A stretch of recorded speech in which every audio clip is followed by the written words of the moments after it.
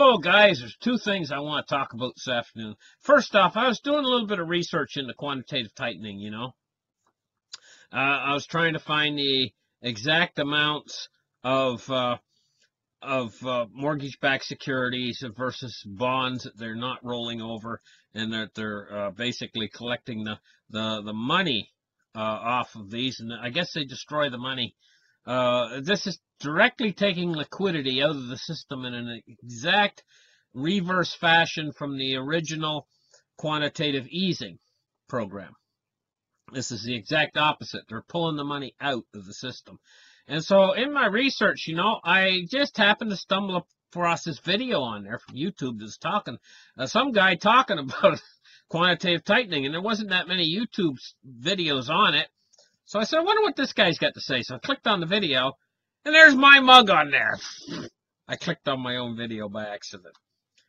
Anyway, I recorded off a minute of it, and I got thinking to myself, you know what? This is right. When they were pumping the money in during quantitative easing, we could see more of a direct reaction from the markets to that stimulus. But now what they're doing is they're drawing the money out, and we're not seeing a instantaneous reaction. I think what we're seeing, and I think I was right on the money with what I said. Well, I'm going to play the video for you in a second. But I think I was right on the money way back in March. I think that this is what we're heading toward. We're heading toward a delayed reaction on all of this, and when it hits, it's going to be like a snap. So anyway, here's the video. Watch it. Taking a close look at this, really scrutinizing this. Let's see, what do they say here? The math behind quantitative tightening, why it will end early. Yes, it's going to end early. Because what's going to happen is it's one of those things where you don't see the profound effect of it until all of a sudden everything crashes. So what would this delayed reaction actually look like to the average guy, It would be a deflationary event like 2008. But it would come very, very suddenly, and it would hit without warning. It might be something that triggers it, but anyway, as they're sucking this money out, it kind of reminds me of an science experiment that involves exactly the same process. I don't know if you guys have seen this done before, but people will take a jar or a bottle or a pop can or anything that's a sealed container, and what they do is they pour hot water inside it, boiling hot water inside it. They take the cap off, pour boiling hot water, they shake it around a few times, they pour the boiling hot water out, and then they put the cap on the thing, and they set it on the counter. Right? And it's sealed. When that thing starts to cool, nothing happens at first. You're going along for minutes, and maybe 5 minutes, nothing happens. And all of a sudden it goes bang! It sucks inwards. It's an implosion from the change in pressure. I don't know how many of you have seen this science experiment. Maybe I should put a clip of it. Okay, here's the clip.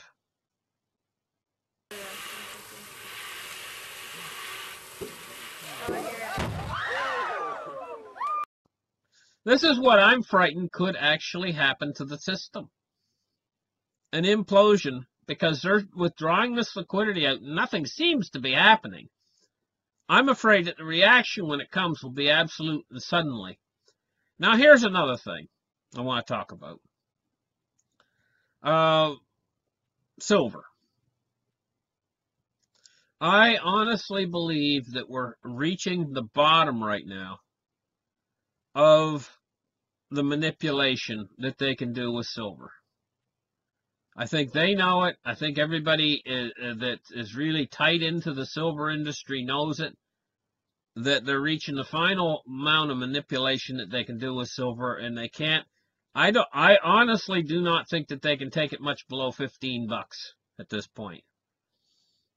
I think almost all of when you buy an ounce of physical silver now, almost all of that is going to translate into higher prices rather than lower prices.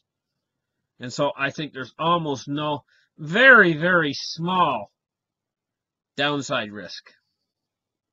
You know, everything you have out there in the world that you think you own, like your money that's in the bank and everything, has not only downside risk attached to it, but it also has counterparty risk attached to it. But real physical silver that's in your possession does not have any counterparty risk attached to it. And what counterparty risk is, it means basically, it's like all your stocks and bonds, they all have counterparty risk. If you've got gold ETFs, they have counterparty risk. An awful lot of things you have counterparty risk. Counterparty risk is basically there's somebody else that has a piece of that pie that you think you own. And this is very common nowadays, especially with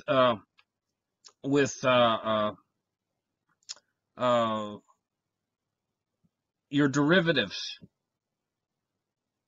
Derivatives derive their value from an underlying asset, oftentimes.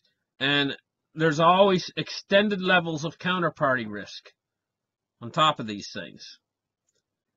And so you have no counterparty risk on your physical silver. Even your money in the bank, if it's in digital form, has a tremendous amount of counterparty risk attached. Now, when you take that money out of the bank and it's in cash, and it's in your possession, you've just detached it from the counterparty risk when it's in the bank. It has a counterparty risk attached.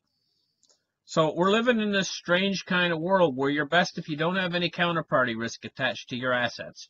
So if you own physical silver, it's in your possession. There's no counterparty risk. And there's very little downside risk for the price falling with silver right now, because silver has reached almost a bottom. I say almost. There is a little bit. There's still a little bit of downside risk. It could, I hate to say it, but it could go lower, a little bit lower, you know, but there's very little downside risk compared to things like Bitcoin. Bitcoin has a large amount of downside risk, but, you know, Bitcoin overweighs that in my opinion, overweighs the downside risk because of the upside potential.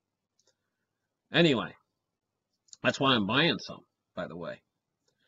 So, that's what I want to talk to you about, is silver is reaching the bottom of bottoms, scraping the bottom of the barrel. I think that most of silver right now is upside potential. I think that it has tremendous, I think in the next 3 years or so, we're going to see triple-digit silver in price. That means it's going to be over $100 an ounce, probably within the next 3 years. In fact, I'll tell you what, I've done videos on silver, and I said it was getting ready to take off around now. And I think it is. I think that this is it. I think that silver has finally reached the point where right soon it could take off at any time now. And if it takes off, I think we're going to be looking at maybe $21, $22 silver. And it can happen so quick. You just, all of a sudden, you just wake up and you go to check the price of silver, and it'll be over $20. It'll go up in a matter of a few weeks. And maybe you check it once a month or something. I don't know. But you go to check it and the price is over $20. And this is what's going to happen, I think.